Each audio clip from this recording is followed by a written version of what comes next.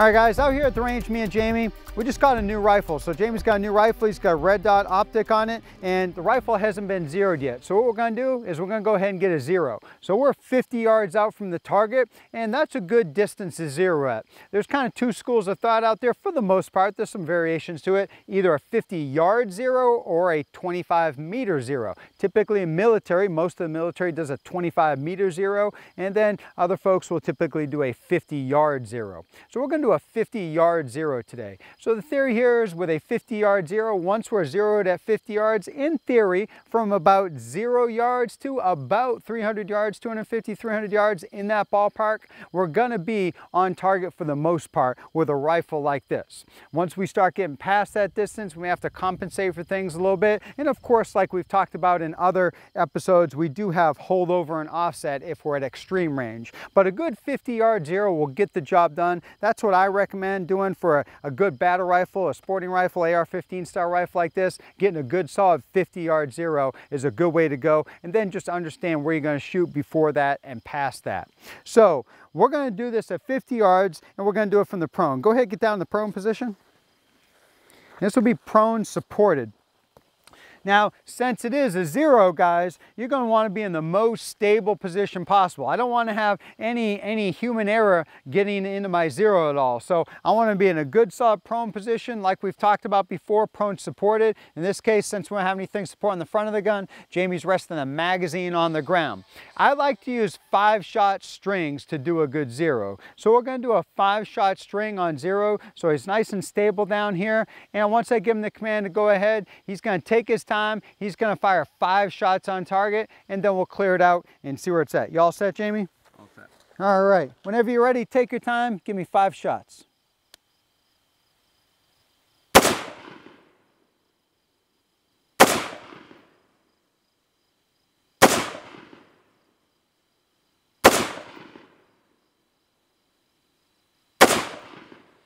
Yeah, go ahead, safety up. You can work yourself up to kneeling position.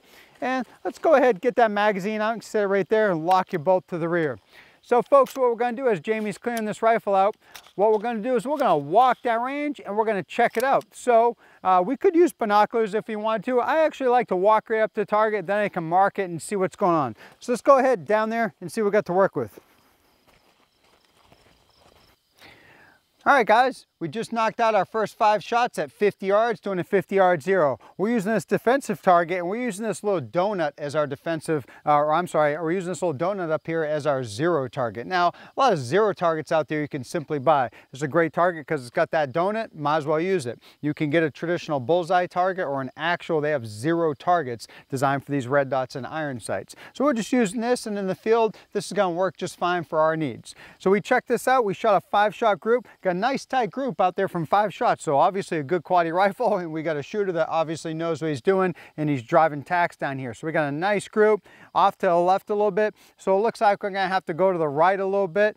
So we'll use our manufacturer's recommendations for adjusting the windage on this particular red dot. We'll go back up there, we'll make that correction to bring it to the right, and we'll see what it looks like. Cool. All right, Jamie, let's get back down to knee right in here. Let's talk about these sight corrections a little bit. All right, so we noticed we're over to the left a little bit, so we're going to go ahead and make our corrections. Now folks, something to think about here, there's a lot of different type of optics and scopes out here. In this case, we're running just a red dot right here. It does have elevation adjustments and windage adjustments. I'm not going to get too detailed on exactly how many clicks and all that good stuff, because depending on what type of optic or scope you had, it's going to vary a little bit. So what we're going to do, we're going to use the manufacturer's recommendations on this particular red dot to make the adjustments that we need to. In this case, we're a couple inches off to the left, so we're going to just simply move the sight to the right a little bit so we can compensate for that and get on target. So Jamie, let's go ahead and unscrew this here. Most of them will have a cap, and in this case it has a cap. This SIG Romeo 5 optic has this cap, and it's got the adjuster built right into it, so we can get it right on there and we'll click. So we'll go 6 clicks to the right. Good. And we'll see what that looks like. And again, manufacturer's recommendations is what you're going to want to use on these optics, so you're making sure you're dialing in things correctly. All right, so let's see where we're at. Go ahead and lock and load there. We'll prone back out, and and we'll take our time with another 5 shots and see what we're looking like. All right. All right, Jamie, whenever you're ready, you're feeling good, take your time, and let's get 5 shots on target.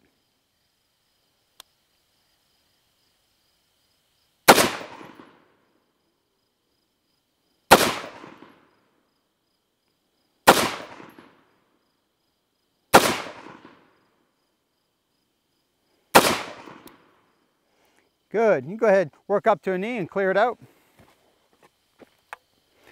All right, so we're going to go down, check it out again. How many times you do this is going to depend how your zeros come along. Typically, I find maybe 3, 4 times going back and forth, we can dial it in and get it pretty much locked down to where we need to do it. So let's go ahead down range, check it out.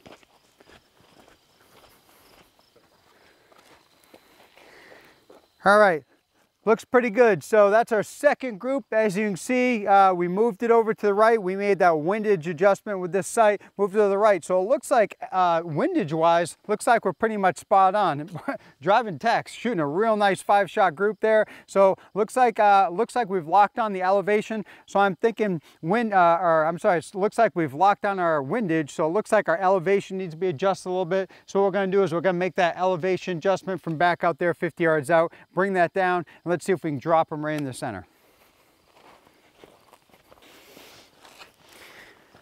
All right, that looked pretty good. We're getting there. I think just a couple more adjustments will be on it. So that one, guys, we moved it to the right. Looks like our windage is pretty much spot on. However, it looks like we want to come down just a little bit. So on this one, we're going to adjust the elevation screw. So typically on an optic or sight, you're going to have windage, which is left and right, and elevation, which is up and down. And in this case, we just need to come down a little bit. Like I said, with this particular optic, it's got the adjuster on the back side of the screw, and it tells me exactly what way to go. I love this. You know, most manufacturers are going to mark it. Something's going to be up with an arrow or left with an arrow or something like that. Really going to keep us on track so we know what we're doing and not causing us extra work. So I'll go ahead and make that correction, and we'll go down, bring it down just a little bit. There we go. So let's see what that looks like. All right, Jamie, go ahead, lock and load. And once you're locked and loaded, let's get yourself down in the prone position, take your time, and let's go ahead and knock out another 5 shots, 50 yards here.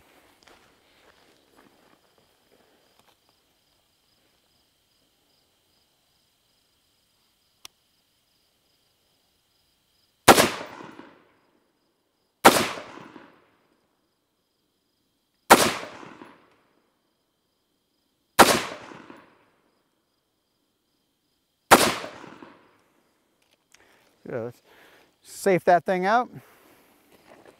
Go down range, check it out. I'm assuming, folks, we're pretty locked on this one from here. I think we're on it, but we'll go check it out. All right. There we go. That's what we're looking for, guys. So third volley worked out good. Like I said, sometimes you got to go back and forth 3, 4, 5, 6 times to dial it in. Obviously, Jamie's a solid shooter, so using this red dot optic in accordance with the manufacturer's recommendations, we made adjustments. Started off over here. We made our windage adjustment by going to the right. There's our second group. Looked like we had to come down to dial it in the middle of that donut. Made our correction down and just dialed right in, dialed spot on. So now what we'll do, we'll go back there and we'll talk about how to do the same process with your iron sights. Good. So Jamie did some good shooting there, and we managed to get right on target. So basically what we did, folks, we did 3 volleys and we got ourselves where we need to be. Like I said, you may have to do this 3, 4, 5, 6 times to really get dialed in to where you're going to be. So it's a 50-yard zero. At this point, guys, we've got our red dot all locked in. Point of aim is point of impact at 50 yards. I want to make sure my caps are locked down and I'm good to go. Now what we need to do is we need to think about these things right here. So we got backup sights on the gun. Not a bad idea to take this opportunity to go ahead and dial these in. What I like to do to make this real easy is this. Watch this, folks. I'll go ahead and have Jamie put the magazine in there, but not lock and load. We'll just use it as a monopod. Go ahead and get down on the gun in a prone supported position. What we'll do is we'll go ahead and get our iron sights worked up. With your rear sight, Your rear sights for flip-up sights will typically have a small aperture, a small hole, and a large aperture, a bigger hole. The aperture you're going to want to use, the hole that you're going to want to use to get a good zero is going to be the small one. So that small one is going to be for long range. So we've go ahead and flip up our backup sight. We got in the small aperture and we've got our front sight up. So here's what I like to do really to make our life easy. So it's a new rifle, never fired this before. We got our red dot all dialed in. So that's locked in, that's good to go. Now what we're going to want to do is get our iron sights lined up. Now what I like to do just to get as close as I can before I go ahead and nail up a shot is I'll go ahead and keep my dot on. I'll look through my rear sight onto my front sight, line my sights up correctly as I would, and use the buddy system. So Jamie, go ahead, line your sights up, your rear sight and your front sight, so we have the tip of the front sight post dead centered in the crosshair basically of the rear sight aperture. Now what we need to find out is first, let's see how the elevation looks. How's it look? Do we look like we need to go left or right with the rear sight? A little bit right. So Jamie's saying it looks like the rear sight needs to go to the right a little bit to line up with the red dot. We know the red dot's on, guys, so we're using the red dot as kind of our guide to initially gets there. He's saying it looks like it needs to go to the right a little bit. I'll click that in. You tell me when it looks about right. Looks good. Good. We're good about there. So windage now is good? Yes. All right, so now we've got the windage lined up pretty good using the red dot simply as a guide. Now, how about elevation? Need to go up or down, or does it look good? That looks good.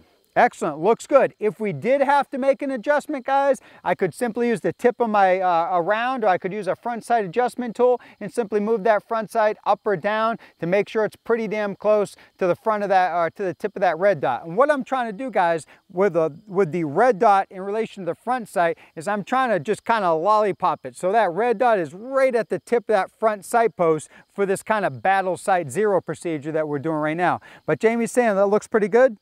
Yes. So it looks good. So right now what I'm going to do is I'm going to power down the optic.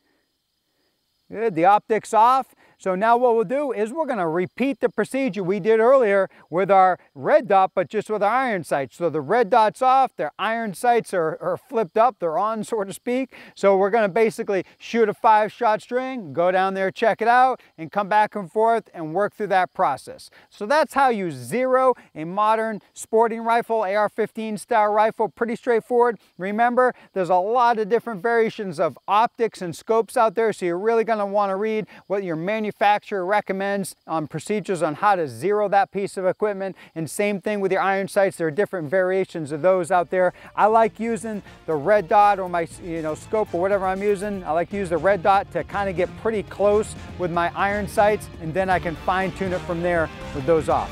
So that's how to zero your defensive rifle.